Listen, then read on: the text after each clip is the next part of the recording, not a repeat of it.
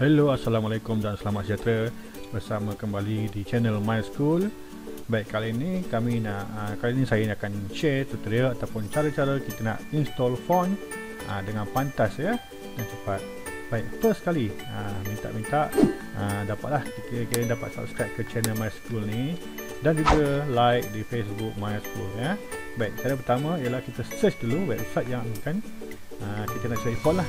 Yang biasa saya guna adalah antaranya ialah Font ya, kita klik Font ataupun banyak lagi website lain seperti 1001font.com dan lain-lain. Nanti kita akan sertakan di description. Baik, contohnya font.com, kita klik ke font.com, kita pilih font yang kita nak. Contohnya kita ambil ni Sweetie, kita klik download. Baik, dah download, kita show folder di mana. Okey, ini dia. Kita ekstrak ataupun kalau tak ada WinZip ni kena carilah, kena download dia punya WinZip ataupun RAR ni ya. Baik, tak desktop. Okey, kita ekstrak, klik ke desktop. Ya, ini dia. Nak install dia senang je, kita double klik dia, tekan install. Okey, ataupun cara kedua, kita klik kanan, pilih install.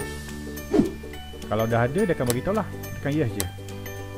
Okey, nak tahu font tu dah masuk ke tidak dalam kita punya komputer, kita test. Buka Word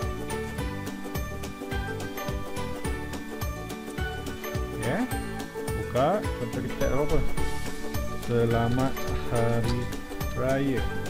Baik, selamat Hari Raya contohnya. Kita agak sikit. Okey, apa nama font tadi tu? Sweetie. Kita klik. Ini type Sweetie.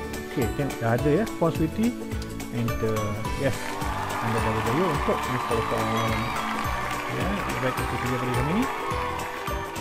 Kalau anda nak banyak lagi tutorial, jangan lupa subscribe channel My School sekarang.